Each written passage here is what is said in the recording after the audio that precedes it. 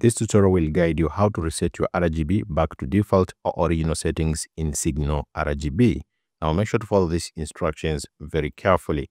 When you uninstall or disable Signal RGB, also known as SRGB, your RGB devices will no longer receive custom lighting instructions from the software.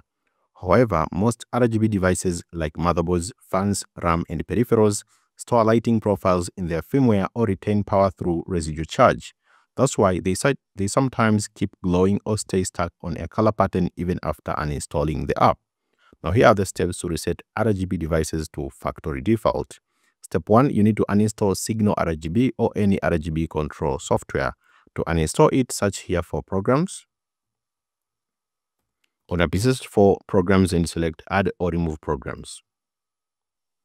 Now it will show the list of all applications here which is installed on your PC. Search for Signal RGB. So if you type here Signal, it will be suggested Signal RGB. Select the 3 dots here on your PC and then select uninstall to uninstall this software. After uninstall it, shut down your PC. Now turn off the power supply, which is called the PSU. Switch on the back of your PC or unplug it from the power. Now hold the power button on your case for 10 to 15 seconds. This drains all residual electricity from the motherboard and the peripherals. So hold the power button on your case for 10 to 15 seconds. This drains all residual electricity from the motherboard and the peripherals. Wait a few seconds, then turn your power supply back on and boot your PC.